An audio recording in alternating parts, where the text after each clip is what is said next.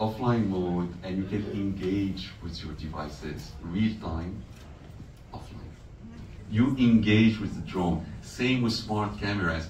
It changes everything, the way we think about it today. And it's pushing that capability down to the device, down to the drone itself. So it's making those decisions. Yes, so what you see is actually by doing that, is at first you push the intelligence to the device.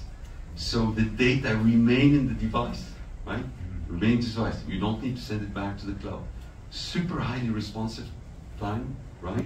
So you can engage with all this equipment, and the benefits are huge. Reduced downtime for maintenance, increasing productivity, making the worker's life better, improving safety in plants. The ROI, the return on investment in these technologies is significant.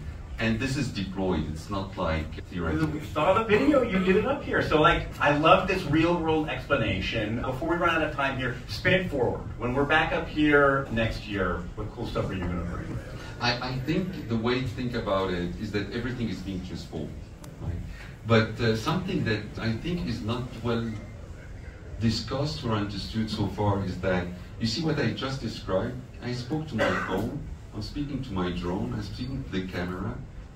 So the computers or these devices are starting to understand humans and what your intent is. Think about it also what we did with the Meta glasses, where you have cameras here, same lenses, and you have an LLM or a small language model here. The device starts seeing what you see, starts hearing what you hear. So it's a huge potential there.